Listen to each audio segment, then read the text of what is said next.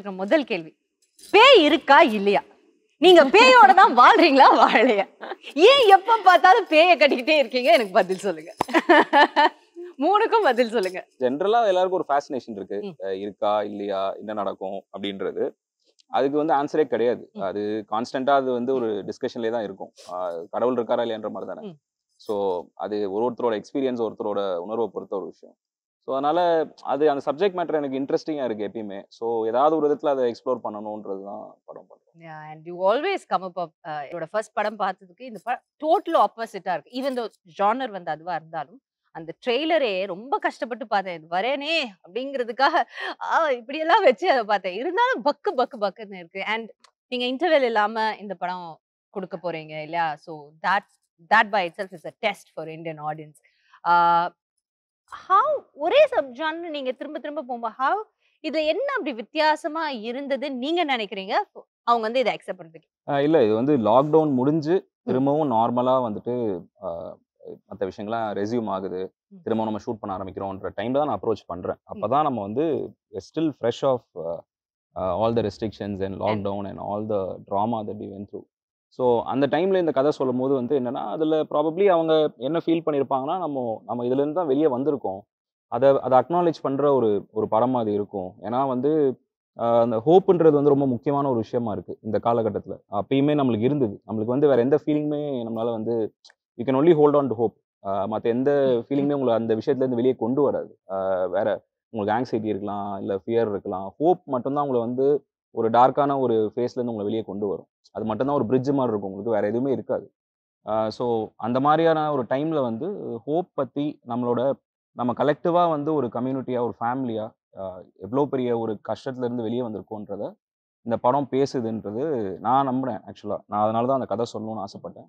So அவங்களும் அதை நம்பினதுனால தான் வந்துட்டு எடுத்துருப்பாங்க நீங்க நினைக்கிறீங்க. அவங்க கிட்டே கேட்கலாம். And also it's even though the genre is the same, horror film இருந்தா இப்ப நாங்க ஃபர்ஸ்ட் பண்ணிருக்கிற ஃபிலிம் வந்து மாயா, இப்ப கனெக்ட் பண்ணிருக்கோம். பட் ரெண்டுமே சேம் ஜானரா இருந்தா கூட I feel Maya also was a very different horror film, you know.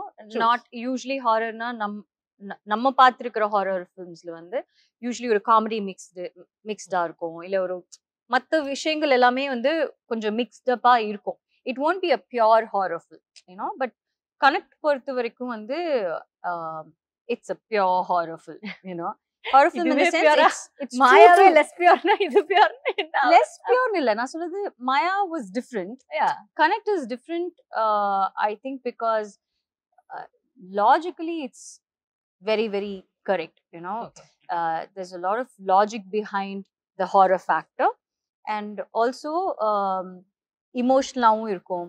It is not about just one horror thing happening, you know. It andha mari vishayam kadiyadu. It is about a family and the situation that happens during that lockdown. Ipo lockdown onu solumbodhu usually enakku adu solnonu thonchu. Everyone has konjam bitter memories with lockdown illa. So adanal lockdown base panni irukra films namakku paakradhuke konjam thayakkama da irukum, because we don't want to go back to that memory. This is not like that.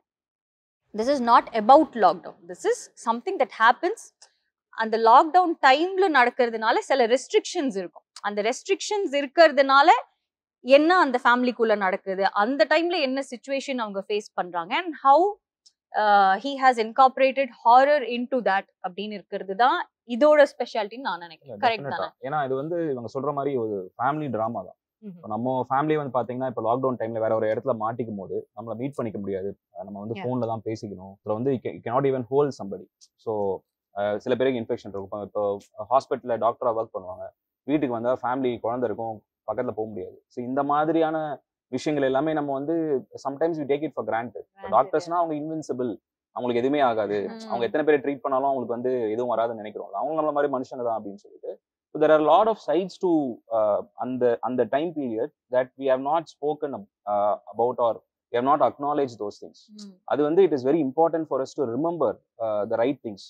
ஏன்னா நம்மளோட resilient ஸ்பிரிட்டா இருக்கட்டும், இந்த விஷயத்துல இருந்து வெளியே வரதுக்கு நம்ம fight பண்ண அந்த ரெசிலியன் ஸ்பிரிட்டா இருக்கட்டும், இந்த மாதிரியான விஷயங்கள் எல்லாமே ஒரு ஃபேமிலி தான் ரெப்ரசென்ட் பண்ணுது, ஒரு கம்யூனிட்டி. இப்போ ஒரு சொசைட்டி எடுத்துட்டீங்கன்னா அது ஒரு ஃபண்டமெண்டல் யூனிட் வந்து ஃபேமிலி தான். ஸோ நீங்க லாக்டவுன்ல அந்த கம்யூனிட்டியை நம்ம கோ த்ரூ பண்ணது ஒரு சிங்கிள் ஃபேமிலி மூலமா நம்ம ஒரு ஸ்டோரியா சொல்றோம். அதை வந்து எக்ஸ்பிளிசிட்டா ஆன் த ஃபேஸா சொல்லாம ஒரு லேயர்டா சொன்னா எப்படி இருக்கும், ஒரு ஹாரர் ஃபிலிம் பேக்கேஜ்ல சொன்னா எப்படி இருக்கும்ன்றது தான். That's the difference. Yeah, you know, and I think that's the biggest plus of this film also. நாங்க இந்த film start பண்ணும்போது we didn't, all of us involved in it, we didn't do this as just another horror film, you know. அதுதான் நான் சொன்னேன், mix of ஜானரா இருக்கும் எப்பவுமே.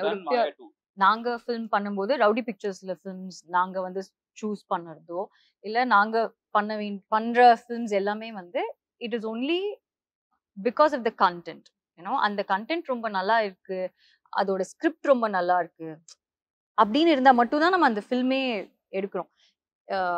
I think connect is way different and அதோட ஸ்டாண்டர்ட்ஸும் த way he has shot the film, நீங்க அந்த film பார்த்தா தான் அதோட ஸ்டாண்டர்ட்ஸ் வந்து தெரியும். So when we make a film which is in that standard, we feel very nice about it, you know. It is not to prove a point to anyone. Business wise இப்ப நம்மளுக்கு வந்து அவர் சொன்ன மாதிரி ரொம்ப easy way out இருக்கு. எவ்வளோ films நாங்க பண்ணியிருக்கோம், எல்லாத்தோட சீக்வல் பண்ணோம்னா அது வந்து ஒன் டேல வந்து it just does the business. But that's not the point. நம்ம நல்ல ஃபிலிம்ஸ் பண்றோம், வித்தியாசமான ஃபிலிம்ஸ் பண்றோம், இந்த வித்தியாசமான கண்டென்ட் நம்ம வந்து ஆடியன்ஸ்க்கு வந்து ப்ரெசென்ட் பண்றோம், அது அவங்களுக்கு பிடிக்குது பிடிக்கல, அவங்களுக்கு என்ன எக்ஸ்பீரியன்ஸ் இருக்க போகுதுன்னு இருக்கிறது தான் எங்களோட happiness. You know, that's what we are trying to do. ஒரு ஆர்டிஸ்ட்க்கு அதான் satisfaction. Yeah, for all of us, I think that's what makes the whole எல்லாருக்கும் difference. And connect ஓட தியேட்டர் எக்ஸ்பீரியன்ஸே கொஞ்சம் வேற மாதிரி இருக்கும்.